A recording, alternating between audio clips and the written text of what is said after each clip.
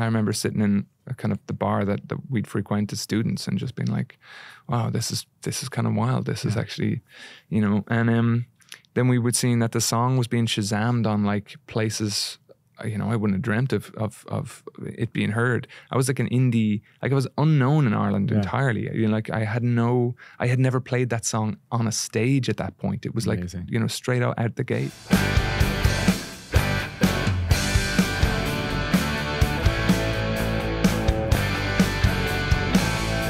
Welcome into the show, the amazing Andrew Hozier of Byrne. How are you, my friend? I'm good. Thank you very much for having me. Thanks for coming in. What's the weirdest pronunciation of your name you've ever heard? Ooh, I mean, I've heard a lot. One guy called me Declan Stevenson once.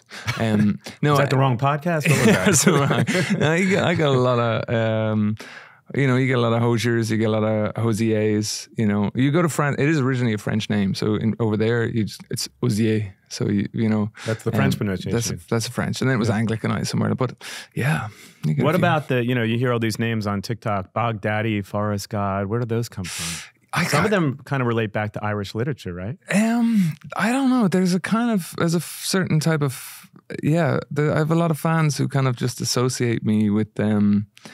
You know, I think as I disappear a lot, I don't keep too much of a social media presence all that much. So when I'm away between album cycles, they fill that negative space with stuff. Yeah. There's probably no paparazzi in Ireland, right? When you're there, it's really you being alone by the seashore. And I don't think there really is much of it, you know, there really isn't. Yeah. I heard this great story about the pandemic and how you spent your time. You were taking care of bees, you were swimming, you were living your best life. And it's, you know, it's got to be very, very quiet living over there, I assume. I enjoy it. I really do. Yeah. And especially in the pandemic, I mean, I was given a chance to spend more time there than I had in a long time. So just to kind of plug back into that local community a bit more and just do my thing was nice. Well, we're going to get into the new record, which was made during the pandemic. It's definitely not a pandemic record. Let's make that clear for sure. But your history, how you grew up. Talk to me about life growing up in Ireland, what it was like, and your mom and dad, and kind of music all around you at that point, what it was like for you. Yeah. I think when I was a kid, when I was still a child, we kind of moved further out into the countryside. I know music was always kind of, you don't really realize it as a kid, but music was always part of it. My dad had been a gigging drummer, was like a gigging musician before he sort of went a bit more 9 to 5 after he had a bunch of kids, you know. Kind of a blues musician, right? Yeah, he was particularly with rhythm and blues music, and kind of like rock and roll. So at the time, 60s and 70s, there was a huge kind of interest in blues. Obviously, like in the UK and in Ireland, you know, guitarists like Rory Gallagher, he kind of represents that generation's sort of studying and recreating of a lot of the sort of blues music of here in America. But so he was there was blues music always playing in the house, soul music and rock music always playing in the house, you know. He was a huge David Bowie fan also. He was a huge kind of Peter Gabriel fan. So it was always an eclectic mix. And then we moved out to the countryside, and so it kind of narrows the influences of, apart from what music was kind of being played in the house. And so I had this, I guess that's something I sort of channeled later on, is like, you know, I lived a bit more in the outdoor spaces and enjoyed that. But it was quiet. It was quiet, you know, it was I don't know how to describe it. As a teenager, I was always able to sing as a kid. You know, I always had a voice. I didn't like singing as a kid. I was going to say a bit reluctantly, right? You almost didn't want to sing early on. No, I was always the kid who could sing a little bit. So you're being pressured into singing at church services. You're being pressured into singing at school events by the teacher or whatever. And it just feels weird. You know, here's words, here's a song you've no relationship with. And then you're kind of put in front of into a crowd of strangers, and then it just gawk at you while you sing a song. It never felt good. But then as I grew older, I gained an interest in music, and I started singing songs that I actually enjoyed and cared about, and found my own voice in that. Started teaching myself how to play guitar, and slowly but surely teaching myself how to write music, I guess, and gained a new sort of personal relationship with it that was really significant, I guess, at the time. And who were some of the artists you were listening to early on? I know Tom Waits was a big influence on you, but Tom Waits was a big one. when I was maybe 15 or 16, I guess, I joined, like, myself and my brother was playing drums at the time, and we joined a bunch of musicians who were kind of from the local area who also had an interest in primarily soul music, jazz music. And at 15 or so, I joined a group of musicians. They needed a vocalist. So these bunch of 18-year-olds who were just about to go into college. And so that was fun. I was a vocalist for this kind of covers band. We just used to cover soul music. So I discovered new stuff through them, like Captain Beefheart and probably a little bit more of Tom Waits through them, and jazz music through some of those players. And so, yeah, I was really interested in, like, voices in particular, I guess, hearing Otis Redding for the first time, or Aretha Franklin. There's certain blues voices and blues players. John Lee Hooker, I was fixated on for a while. Guys like Skip James, obviously Robert Johnson. And I'd kind of learned how to play a few chords on guitar. But then getting to know one of the guitar players in this band, he showed me how to tune a guitar to an open chord. He gave me my first slide.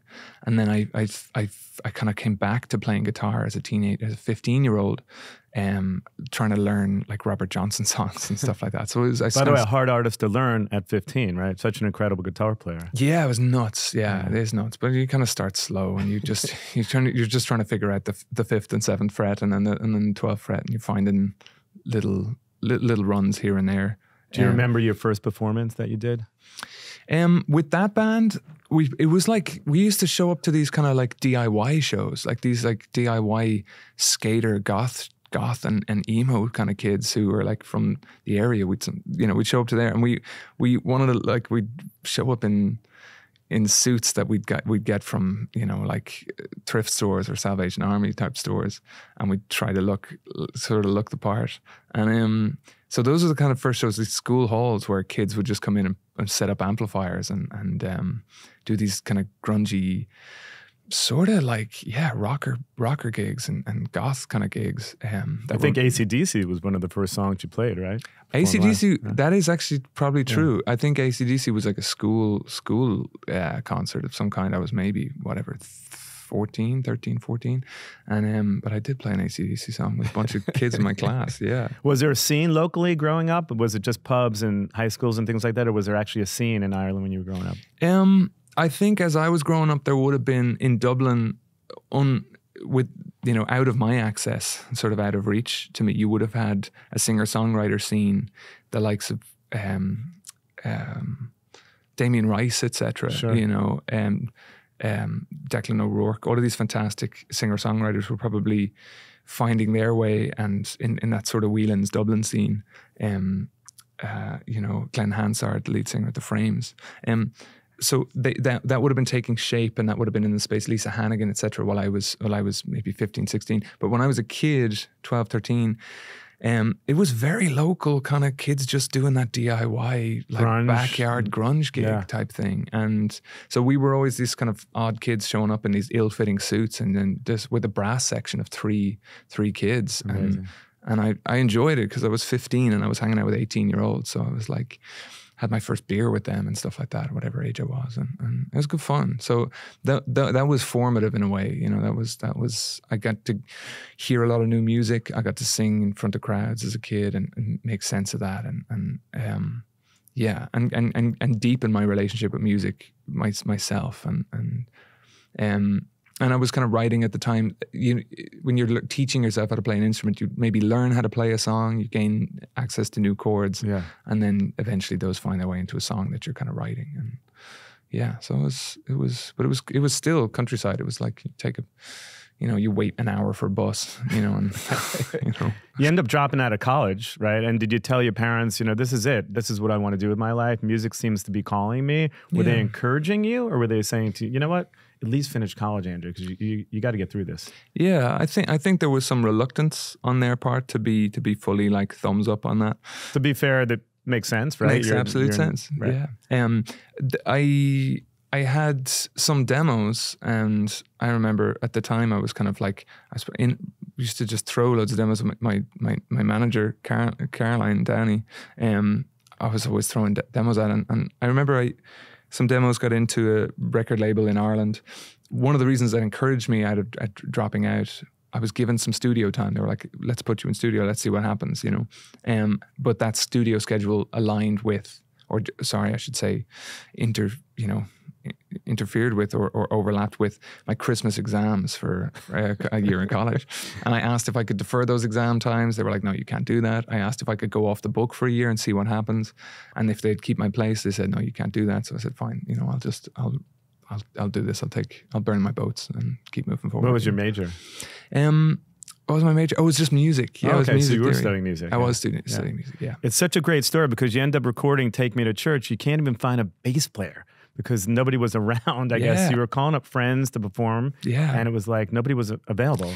Yeah. Imagine now the ones that you called that weren't available at the time. They must be like, I wish I was around on that day when I got that call, right? Yeah, it is kind of funny, and it's something that I think, I laugh about still with Alex, is that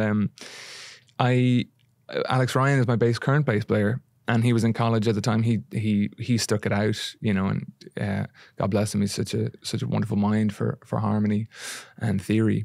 And yeah, that morning I was like calling him because getting into the studio with Rob Kerwin was like I had a few days' notice or a week's notice or something like that. It was quite short, and I wasn't sure what exactly the plan was going to be. Just went in with the demos, but I ended up playing piano on Church, and I ended up and the other songs on like Angel of Small Death, which is one of the first songs we recorded. I think I ended up playing bass on it, because your college friends are, you know, it's college. People are asleep till noon. They're asleep till 1 p.m. or 4 p.m. Or 4 p.m. You know, they're in college. So I remember calling my buddies, and I couldn't get anybody in to do the session. So I just ended up playing a lot more on those first few songs than I would have normally. But. And literally, like, your second TV appearance was Letterman. I mean, who would have thought, right? You start recording this record. At that point, how did you work up to your deal with Rubyworks? They gave us, we had been working on some stuff. They gave us just good rein, you know. They just trusted the demos, and something shifted for me in those demos. I just started writing music that felt right to me. I sort of cut myself loose from the expectations of, okay, well, what do I think people want to hear, you know? And I was just like, this is what sounds good to me right now. This is what feels good to me right now. And I had this 4 songs, and I think it was Take Me to Church. I think it was a song called Angel of Small Death, Like Real People Do, and I think Cherry Wine was the first EP. And I just had produced those demos as best I could and put all the vocal harmonies down and put all the feeling and the atmosphere down, with whatever rudimentary knowledge I have of like working with a DAW, you know. And they just put me with Rob Kerwin, wonderful producer from Ireland, and he just took the best out of it, and we deepened it and expanded the sound a little bit. And Rubyworks they just liked where it was. They just gave me enough. They just gave me the space I needed and gave me the support I needed at that time to sort of see that sound through. And that sound ended up becoming that first album. And things have really accelerated incredibly fast. We released that song, and the video was directed by a group of cinematographers from County Cork, from Cork City. Brendan Canty. A group called Feel Good Lost was his creative company. I think he's still making films. And on a super small shoestring budget, this group of comedians that he knew called the Derry Nain Robot Club, they played all of the main roles in that Take Me to Church video. And it came together in this way, and it captured a lot of hearts and minds. The video was back when Reddit was like, you know, really was a thing. Yeah. Was a real because actually Reddit helped the song really blow up at that point. In that first day, in that first few days, it was like, I remember sitting in a kind of the bar that we'd frequent as students and just being like, wow, this is kind of wild. This is actually, you know. And then we would see that the song was being Shazammed on like places, you know, I wouldn't have dreamt of it being heard. I was like an indie, like I was unknown in Ireland entirely. You know, like I had never played that song on a stage at that point. It was amazing. Like, you know, straight out the gate. And then soon after, it was being Shazammed on like Alabama Mountain Radio and stuff like that. It was like, or it was being played on, like we were seeing it pop up on radio stations here in the States. And so yeah, things accelerated very fast. When you write a song like that, Andrew, which becomes like this global hit, I think it's at like 2 billion streams at this point, you have a sentiment it's going to do well. But did you have any idea that song would become what it became today? I don't think so. I don't think so. I remember writing that song coming to its coming to the end of writing it and feeling proud of it, being excited for the song. But it's that sort of way that you kind of feel like you're excited for, you're watching something being made, and you're watching something come to itself and come to fruition, and there's that weird feeling. You're like a parent, kind of like just being proud of a kid nearly. Because they're all your children. They're all your children in a way, yeah. You know, every song you write. Yeah. I was proud of it. I thought that I hoped that it would resonate with people, but I thought it would be a very, very small audience, that it might be appreciated by an Irish audience. Like at the time, I was hoping, you know, if I could sell out very, very small shows. I didn't even have bands together, so I didn't have aspirations at that moment to be like, okay, well, I'll tour this or I'll promote this, etc. It was just, I was completely unknown. So yeah, I thought it might be appreciated. I was proud of it. I thought other people might see where the song was coming from, and it might be appreciated by a very, very small group of people. But not to the extent that it became, you know. And now, years later, you have this incredible team around you. But initially, if the music just moved you, was that all that you were looking for? Just to inspire you personally? I think so. I think so. And I think the simpler I keep it, the better. The more I free myself from expectations of what something must achieve with regards numbers, or what the outcome must be. I think that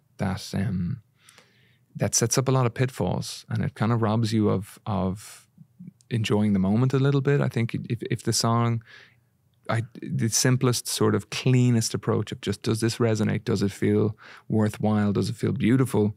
If we can use that word, allow ourselves to use that word, then that has to suffice, you know. But it is beautiful. Your new record is a journey. It's an epic journey. It's romantic. There's rock songs on there. There's romantic. It's just incredible. So we'll get into that in a moment. Hey guys, today's episode of the show is brought to you by the all-new DLZ Creator by Mackie. The DLZ Creator is an adaptive digital mixer designed for podcasting and streaming, and it's what I'm using right now to make this very own podcast. What makes it so special? DLZ's Mix Agent technology takes all the hard parts out of making your podcast. It's amazing. It's easy to use. You have 3 selectable user modes, from easy to enhanced to professional. DLZ allows creators to any experiences to make content of their own terms. With features like Setup Assistant, Audio Mix, Mackie has taken 30 years of audio legacy and packed all their expertise into a podcasting mixer that is not only top of the line, but incredibly easy to use. You can find out more about DLZ Creator at Mackie.com. Check it out, the amazing DLZ Creator. Did you feel some kind of pressure after the success of the first record? I mean, you must have, because you kind of came out of nowhere, right? The song was on Bandcamp, and that's kind of how people also, besides Reddit, that's how people kind of came to know it early on, right? Yeah, I don't think I felt pressure I didn't feel, I mean, that song charted, you know, Church, it was a big radio song and it charted. I don't think I felt pressure to repeat that success with regards its chart success or its radio success. If I felt any pressure, I felt maybe pressure that whatever music I make is, I don't know, for lack of a better word, is like useful or helpful. And that was challenging, I think. And it was an interesting time, 2016. It was like, it's funny, we keep saying, oh yeah, it felt like the world changed, or the pandemic felt like the world changed. But 2016 was an interesting time. It was like, you know, socially, you know, there was great change, and then similar as there was in 2020, you know, there was all great contextual changes. But yeah, but I didn't feel I tried to free myself from the idea that, okay, you know, that I had never began with the approach that, okay, I want to make music that charts. I want to make music that resonates with people and people feel is honest and that resonates with me.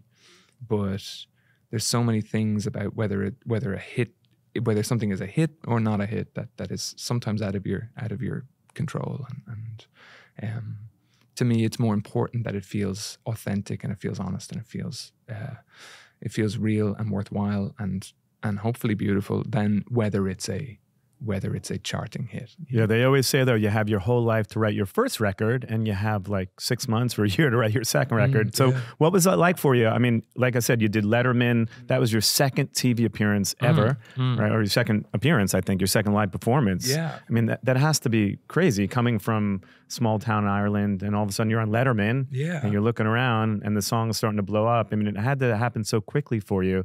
Most bands are slugging it out for years. They might get a deal, they may not. Yeah. It happened relatively quickly for you. It did. And there was definitely a challenge in that of like catching up, you know, of kind of catching up with myself, you know, and, you know, the musicians that I had around me to take with me were like, they were college friends, you know, so we were all amateurs, you know, all of us were total, like, you know, in an actual sense, in a you know, by definition, up until the point where we were okay. Now here you go. So I think that it was the second time I was performing in front of a camera lens. It was one beautiful TV event in Ireland called Other Voices. It's like a festival that takes place in the west of Ireland. Gorgeous town called Dingle. Gorgeous kind of television music event and music festival.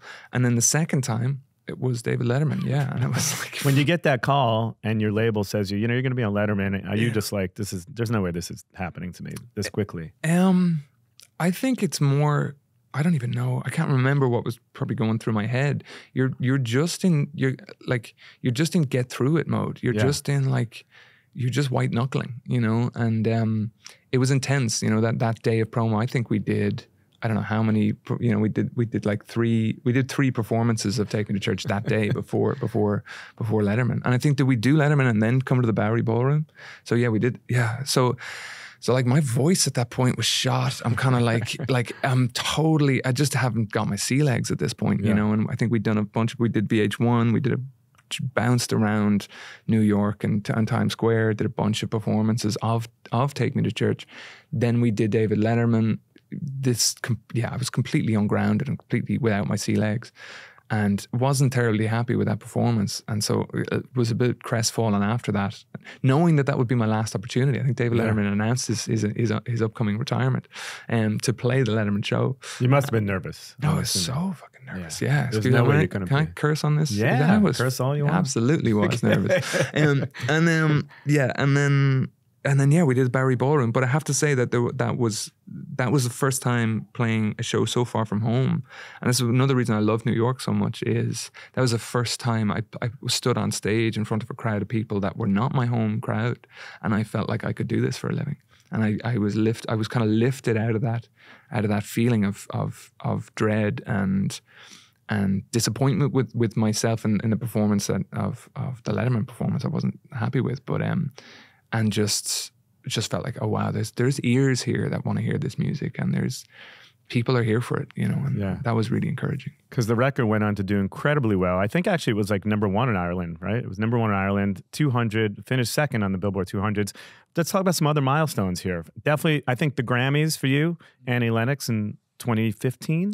It's got to be a highlight for you, right? It was a good feeling, yeah. It was. It was honored to be nominated that year and to be among those performers, and also to be paired with Annie Lennox, who's somebody who I've always had such respect for. The woman is an incredible artist in the truest sense, and an icon in the truest sense, but also getting to know her a little bit over those days. She was incredibly kind, incredibly supportive, and offered me a lot of warmth and support in what was like, this kind of tumultuous time for myself, you know. But were you Rhythmic fan growing up? I was, you know, I was familiar with their work, and then as you get older and you kind of you deepen your appreciation for music that was released before you were around, before you had ears to listen to it.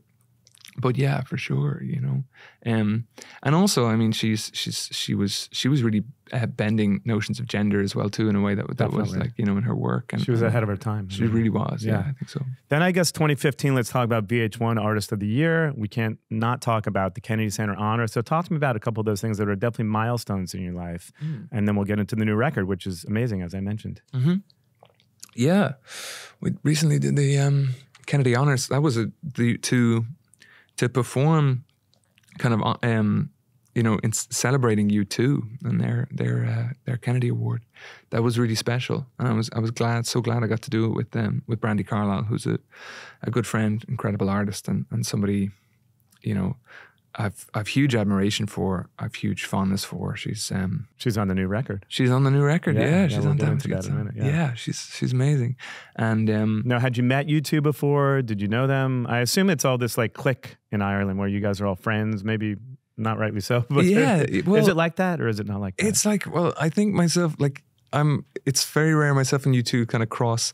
Like it's like we miss each other by a day, But my first time meeting The Edge and meeting Bono was The Edge is amazing, by the way. He's such a wonderful man. Yeah, it really is such a wonderful man, and it was before they did an event that was a kind of an anniversary event for Red and One, these two organizations that Bono works very, very closely with, and to sort of mark their achievements in the last few years, and that took place in Carnegie Hall here, and I met Bono and The Edge for the first time. I just watched their show in Dublin, and then I kind of did a quick get out before the last song and waited in the car for the guys to kind of come directly off stage and then into the car where we could begin talking about, okay, so what are we doing for Carnegie Hall? The guys are coming in, still breathless, still, like pouring sweat from this incredible performance.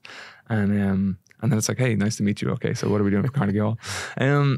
And they are... Is there a camaraderie there with the band like that? Obviously, again, you all grew up in the same community there, but there has to be, right? I think for all Irish artists, there is this...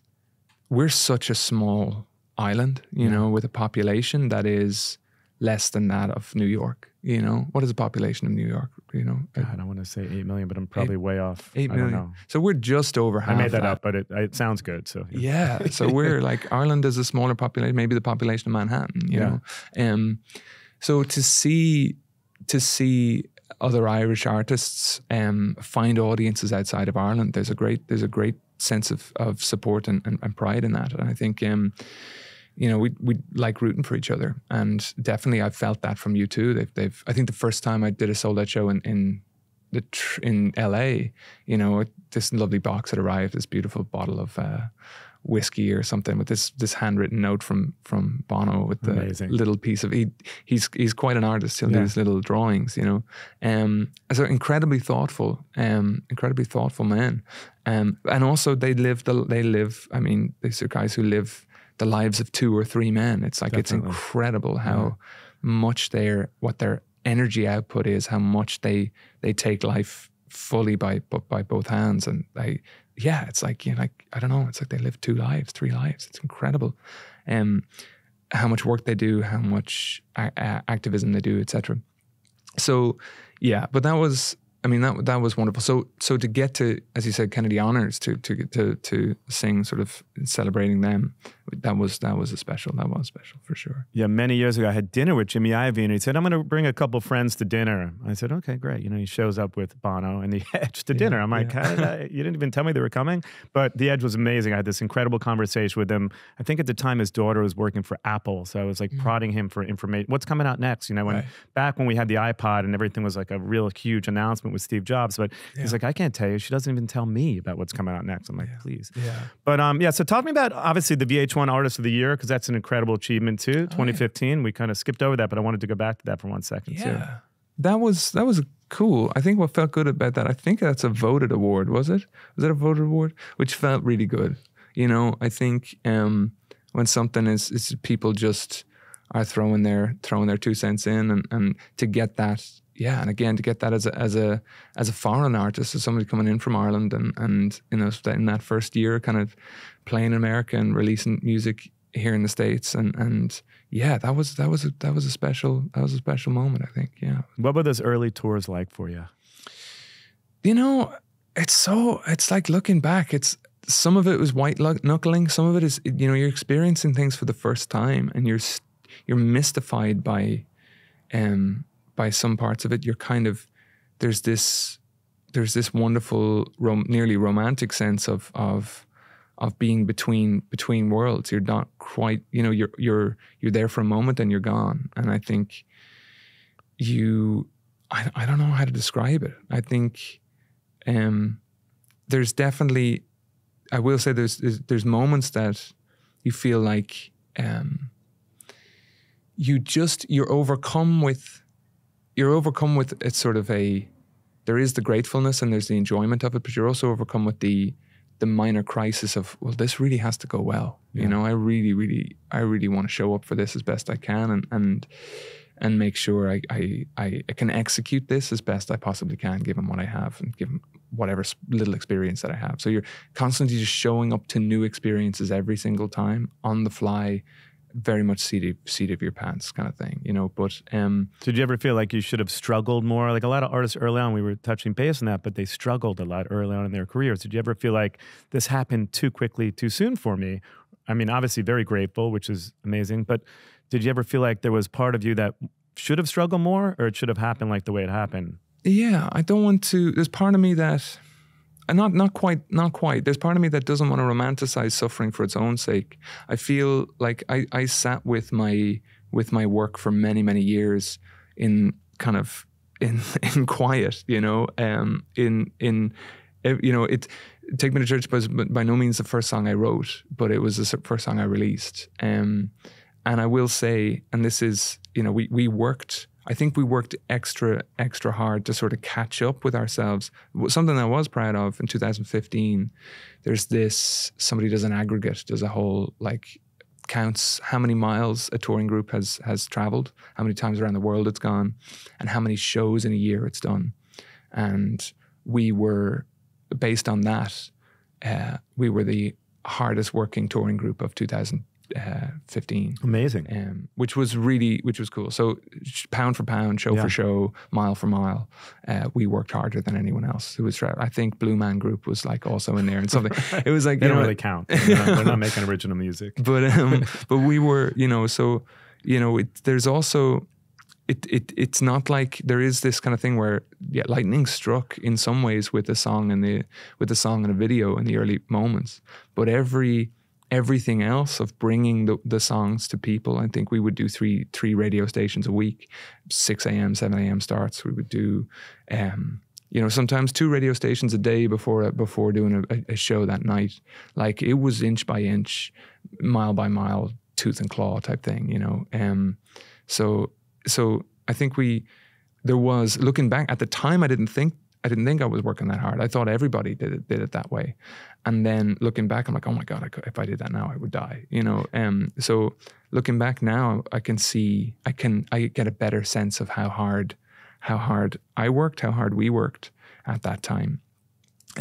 Is it important for you to reset and be home and just take some time to yourself? Because you do take some time between albums, right? This new record, actually, the record comes out tomorrow, so congratulations. Yeah, while we sit here today, the video came out, I think, today, right? Yeah. And so there's an amazing, you know, there's an energy going on here that everything's happening this week for you.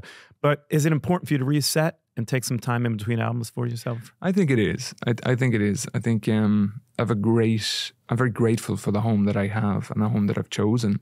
I mean, I travel so much, bounce around the world. I have a great community in LA of creatives and friends who I've known for years, who I feel I can get great work done there. But there is a wonderful grounding that I get back home. There is a great reset that I get back home. I jump I spend a lot of time in the sea there when I can, and there's something about that. There's something about it. There's a restart. There's a refresh.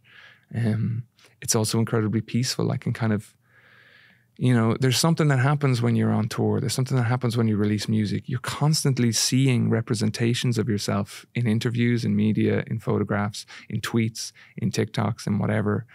Forest Daddy, all kinds of TikTok stuff. Exactly. Right. And it's great. It's wonderful.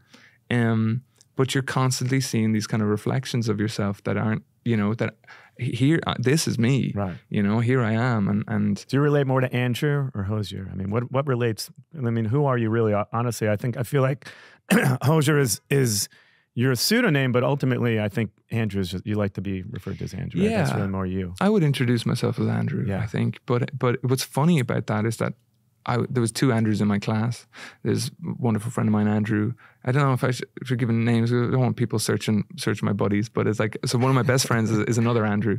And so his nickname was his second name, and my nickname was my second name. So I was always Hozier in high school.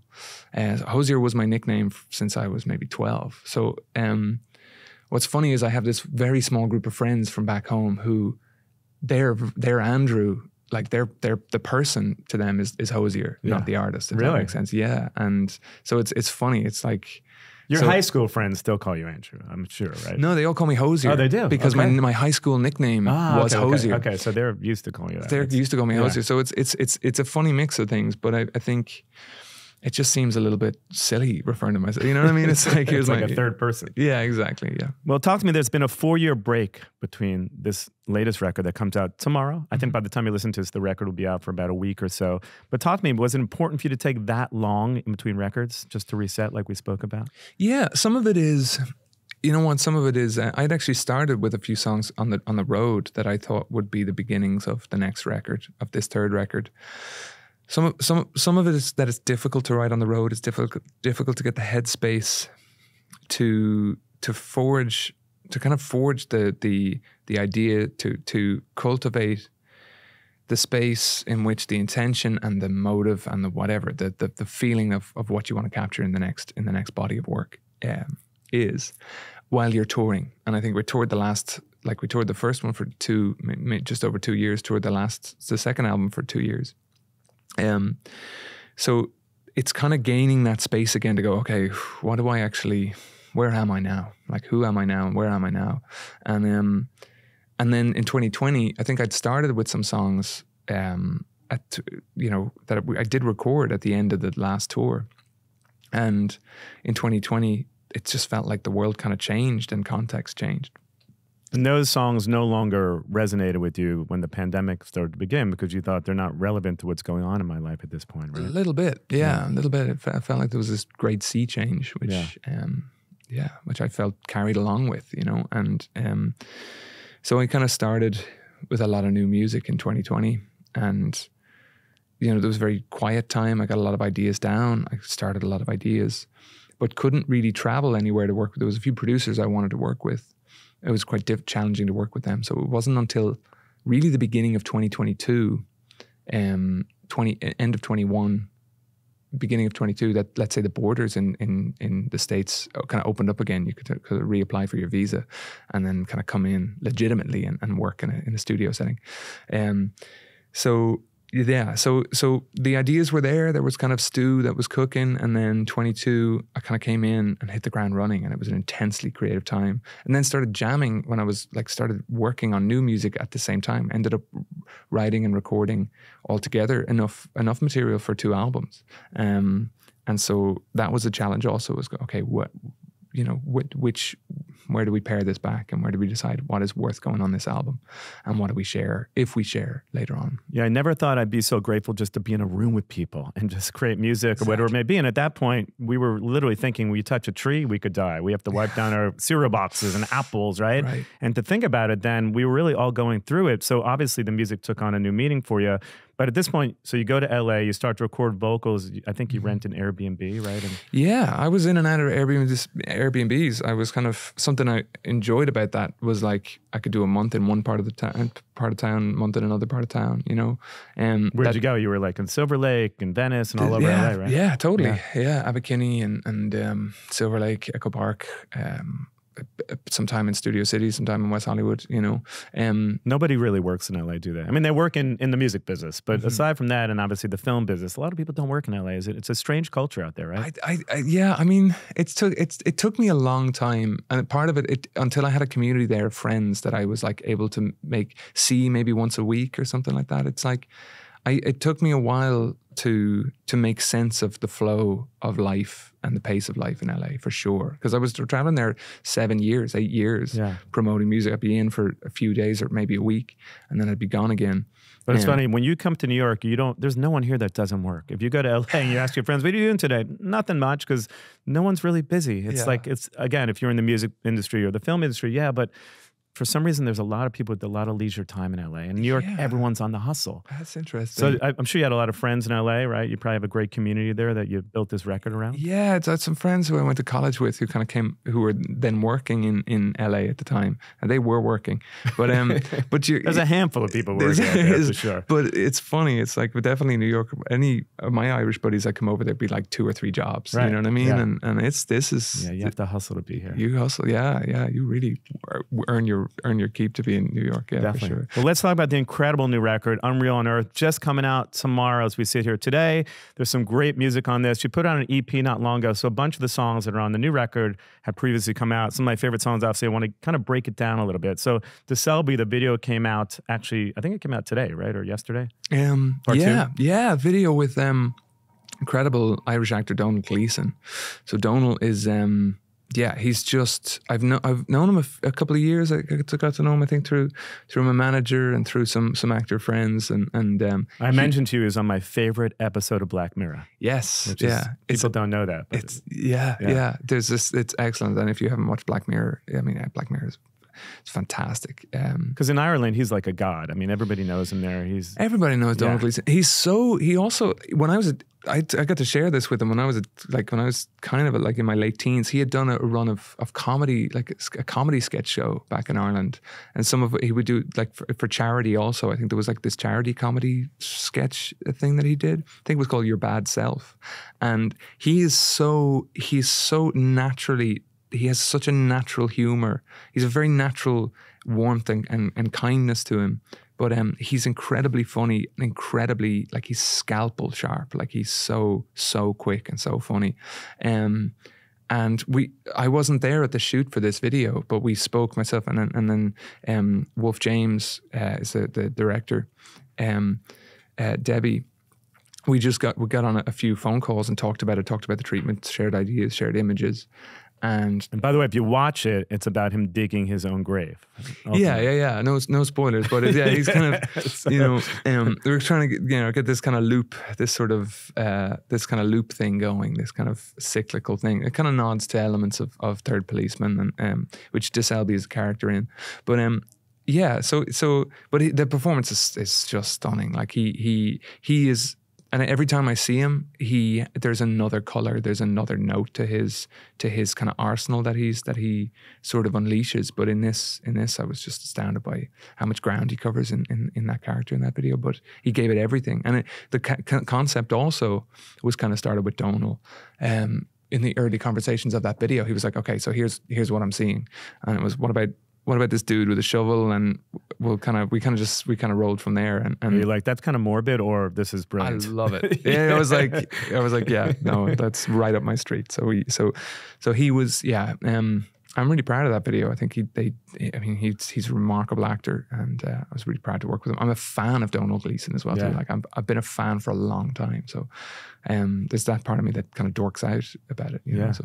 Well, the whole record kind of references Dante's Inferno, right? It's like 9 different. You know, if you go back to that poem from years ago, talk to me about Dante's Inferno, and it's not an exact.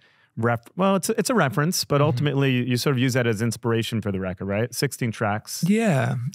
Here's this poem about a guy who finds his way into new circumstances, new, strange and dark circumstances, and then walks his way through it until he comes out the other side. You know, so I was kind of, it felt like in the last few years, I know I certainly.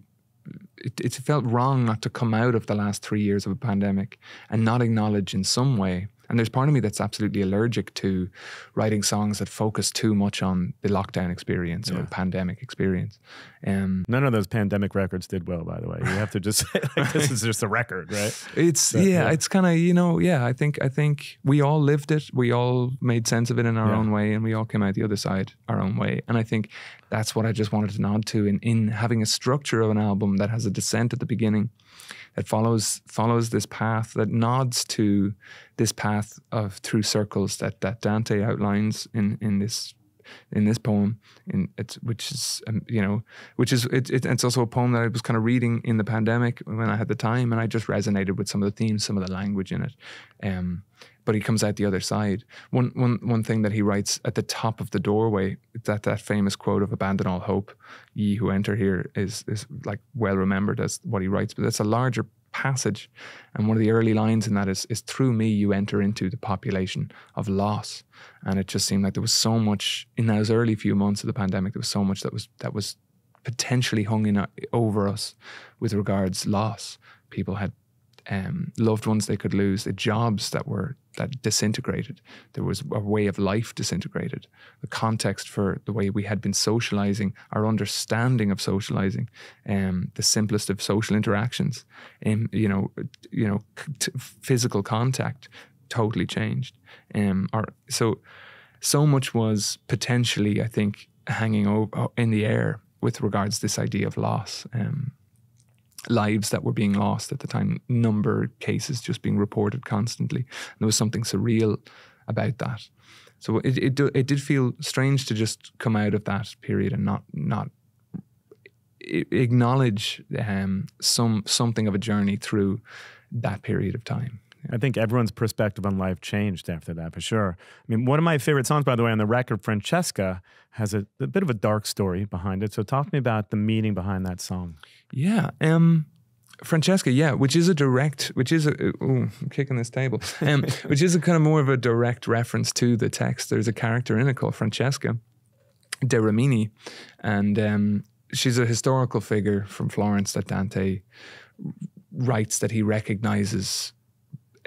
He comes across this hurricane, and which is just full of souls. It's just constant, like it's a hurricane. He calls, I think in the translation I read, that this group of people, this enormous group of people oppressed by black air, they're being tossed around in this very, very dark space forever for having been swept off their feet in real life. But Francesca is, he is among them as this real historical figure, but it's kind of, she died under circumstances that, like, she was murdered for falling in love with somebody.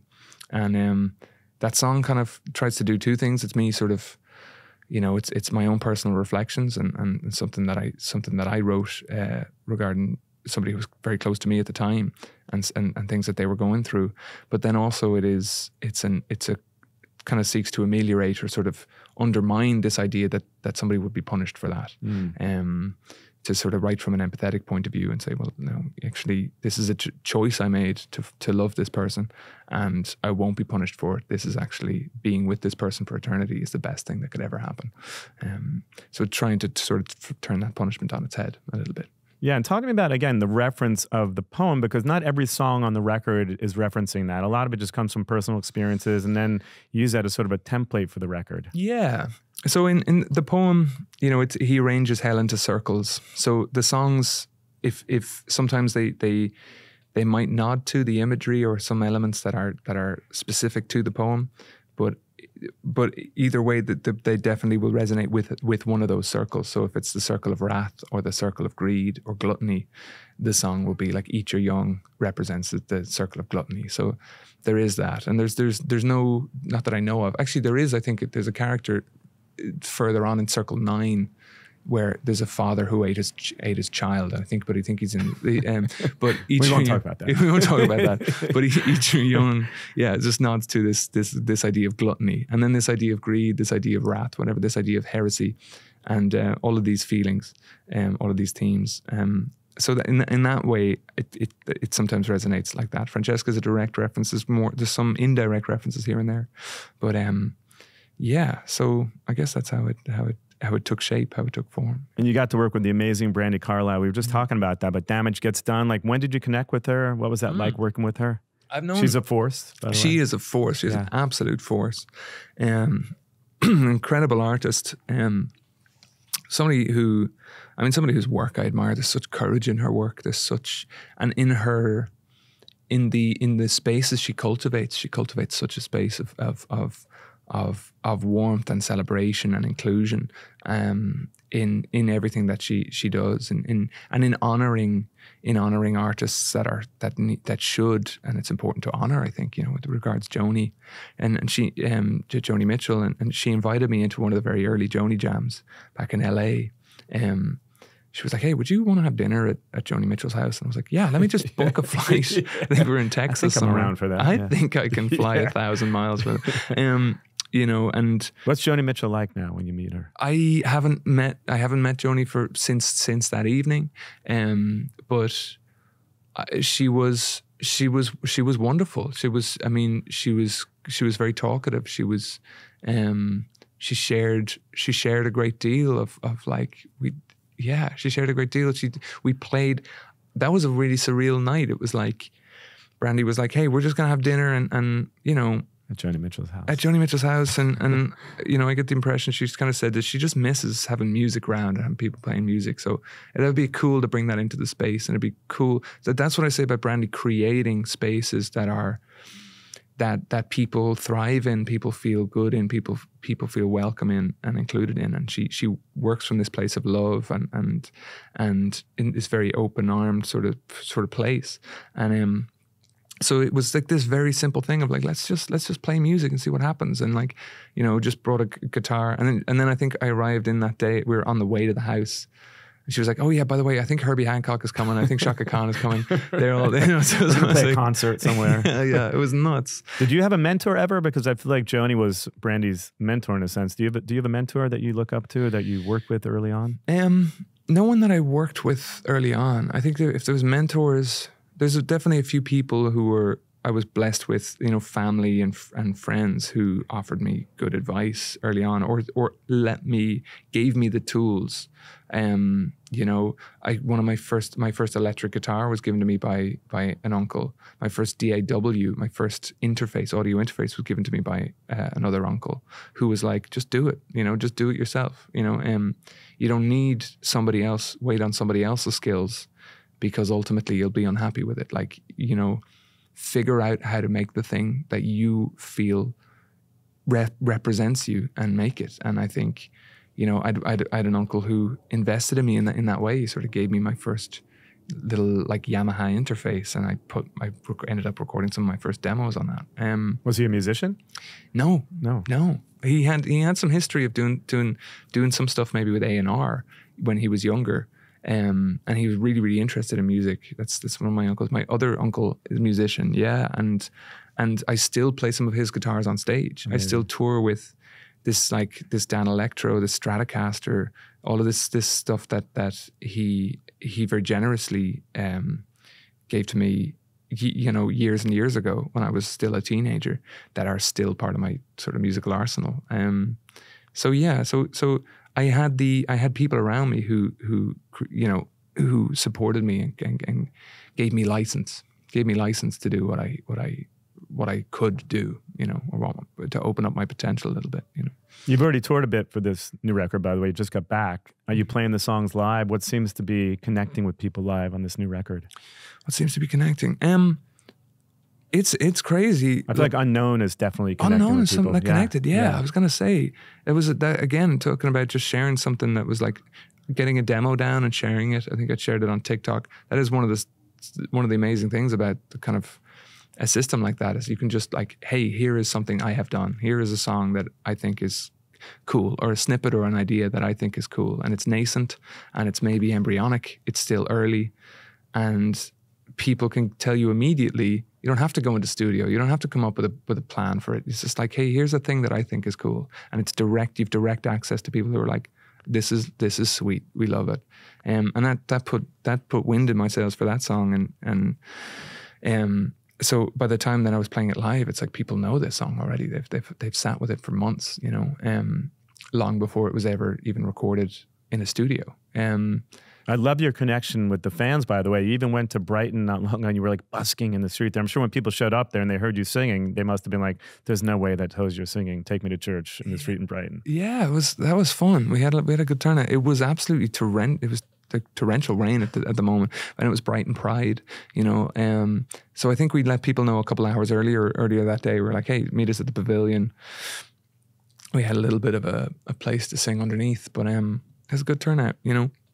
I think doing stuff like that, it is in a way, it's a little bit of a reset.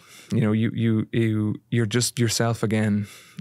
playing music in a way that is you've done since you were a kid. There's no conceit. There's no conceit of a show. You know, it's just like, here's a person with a guitar. They're just singing a song, and this isn't a show. This isn't a performance. It's not even. There's no barrier energetically or physically between yourself and the audience, and that, if that makes sense. You're just standing in space, and people are right around you, and you're just singing a song. There's something really nice about that.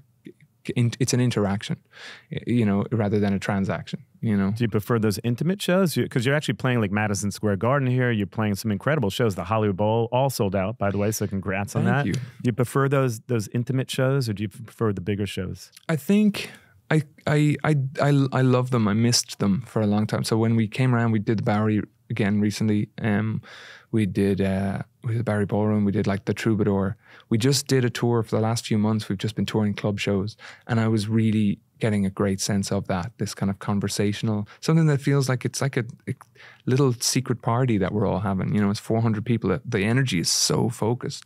Way different than like Glastonbury, where there's like 100,000 people out there and you can't even see anyone. It's just a sea of faces. Right? Yeah. Then you're singing to a concept, the conceptual crowd. Yeah. Rather than a group of people. You know, I suppose there's different ways you can sort of make sense of it, but there is the crowd itself becomes something else. You know, but yeah. So, but I'm ready. I think, having done so many club shows this year, I'm ready to sort of to do the other thing. I'm ready to come and do some bigger shows again. You know? Awesome. And there's, I'd be hard pressed not to mention, you know, the fact that Sinead O'Connor died recently, and I think that you found out maybe when you were on stage, you did a great tribute to her. What did she mean to you and her impact being Irish and on the music community? Actually, I saw something that was fairly interesting, saying, you know, it's okay to celebrate people when they're alive. You know, it seems like so many people came out of the woodwork to celebrate her after she died, but I don't feel like she was as celebrated the last few years. And it's sad, because honestly, an incredible artist. Yeah. 100%. I think all too often we take for granted the existence of somebody, and then we're having to measure how much has been lost, or having to measure how much of an empty space now we have on our hands, that we have in our sort of collective field. You know, where did this? And so in the case of Sinead, it just felt like that day, like there was in our collective field, certainly in Ireland, here was this incredible force, this creative force, this force that had such clarity in their moral vision, in their moral courage, very unapologetic in their vision, and an absolute searing, like needle sharp artist, and a brilliant artist. And this was this kind of force that sat with us, and I think we took for granted that we might be the beneficiaries of for decades to come, and to lose her at that young age. To bring it back to Brandi Carlisle, somebody again who, you know, something I admire about Brandi is she makes efforts to celebrate artists while we have them, and it is so important. But in the case of Sinead, and I have to reckon with the fact that I'm kind of walking roads that in many ways she paved, and she paved at great cost. Definitely. So the sensibilities, she rattled people's sensibilities quite a bit with confronting the questions that she confronted. You look back and she was never wrong. You know, she was never wrong about her observations, especially with regards church abuses. But the sort of collective inability or cowardice or discomfort with approaching those questions, looking at them with courage, looking at them with honesty, looking at them with the stomach that was needed to look at them.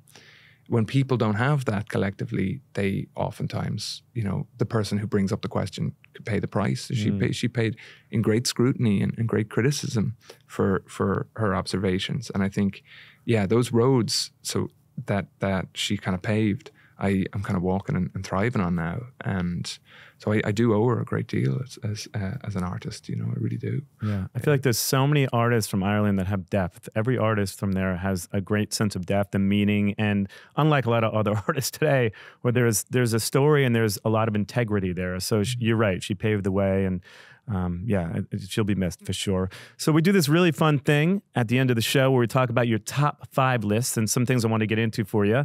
So I want to talk to you about the top 5 Irish acts ever for you. Christ.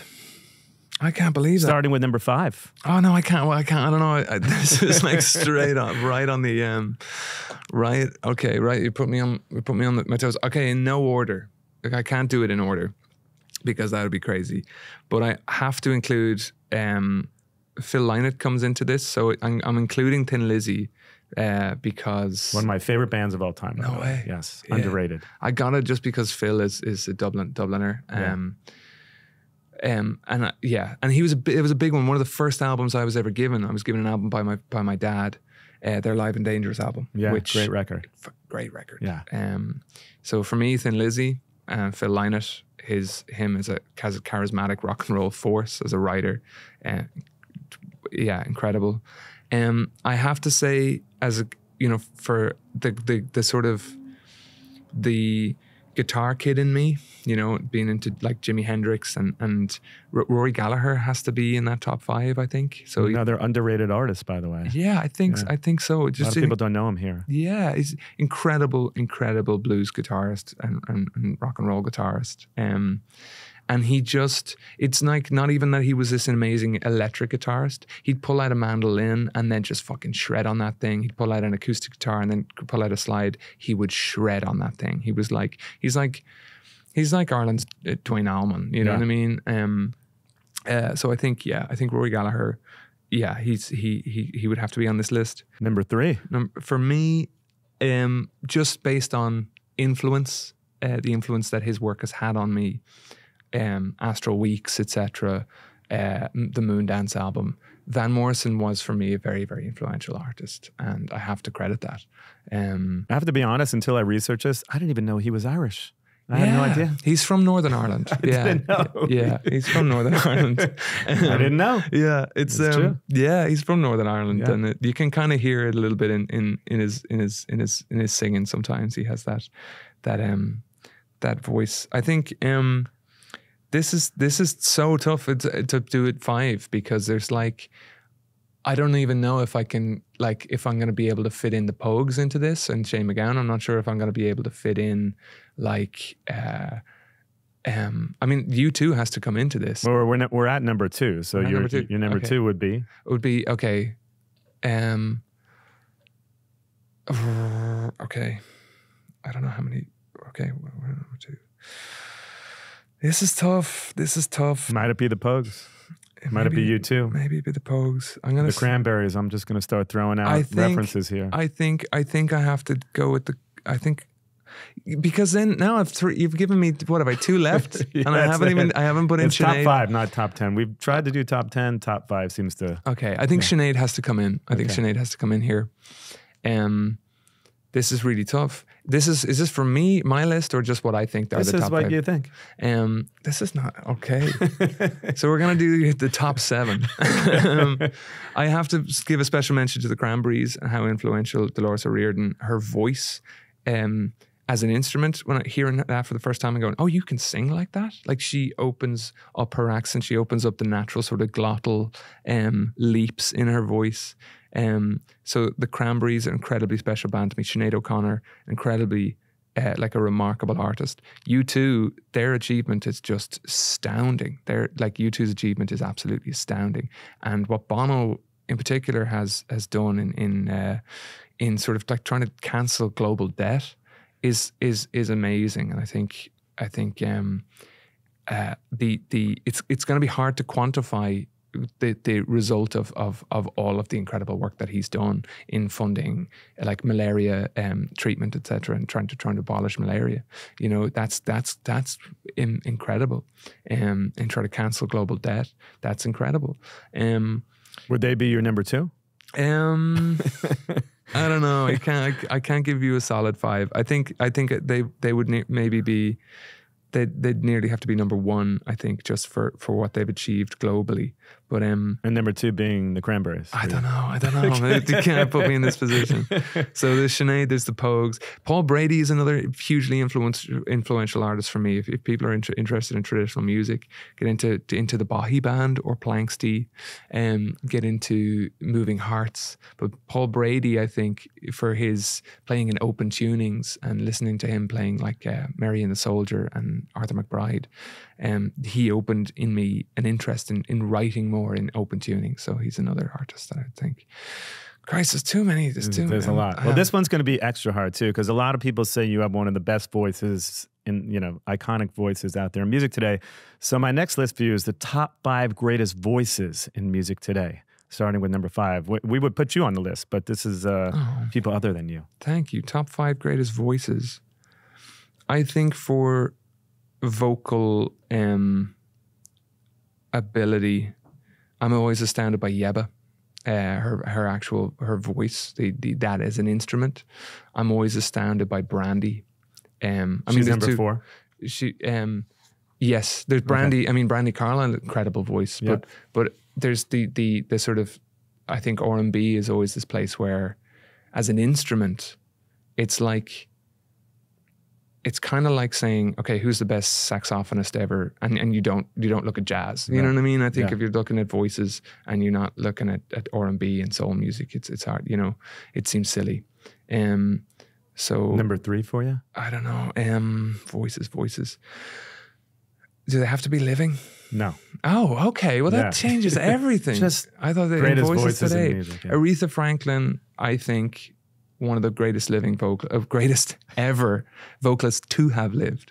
I still hear phrases, the way that she attacks phrases, the way she lets go of phrases, the way she times.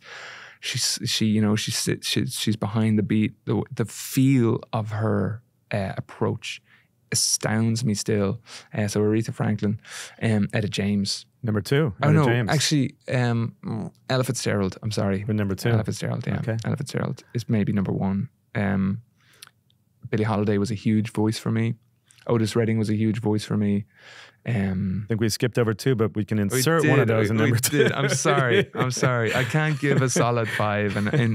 And then a voice I listened to again. I went back to an old favorite, "Wild as the Wind" by Nina Simone. And for what is carried in a voice, because it's like hard to describe why a voice is. Because you don't need to have a pretty voice or a technically sound voice for a voice to be remarkable. I think I kind of reject this notion that I think for me sometimes the more perfect voice is, in that sort of, there's different ways of approaching it. But what you carry in a voice, when I hear Nina Simone sing like "Wild as the Wind," that to me is like that's it for you. That's it. That is. Yeah, that does it for me. Amazing. Well, great list, by the way. Thank you. Definitely. So the tour is coming up September 9th, St. Louis. You excited for it? I am so excited for it. We're playing some really iconic venues I haven't played before. Yeah, so I am. Where are you excited to play besides MSG, the Hollywood Bowl? Hollywood Bowl. I'm excited to go back to Red Rocks and one of the greatest venues ever, by the way. I got to play there. It was incredible. No way. Yeah. It's beautiful. Yeah. Did you get the altitude? I had they give you like an oxygen tank and they put it next to you, which is weird because, but it was incredible. And you'll have an amazing show there, I'm sure. Yeah. Super excited. Check out the new record, Unearth, just came out today. Yes, thank you very tomorrow, much. Actually. Yes. But I look forward to everything. I look forward to seeing you here in New York or LA. Thank you. Thank you so much for coming in. You're a pleasure. It was a joy. I could do this for hours, but I know we don't have hours. So thank you so much. Appreciate it. Thank you. Hope to see you soon. You too.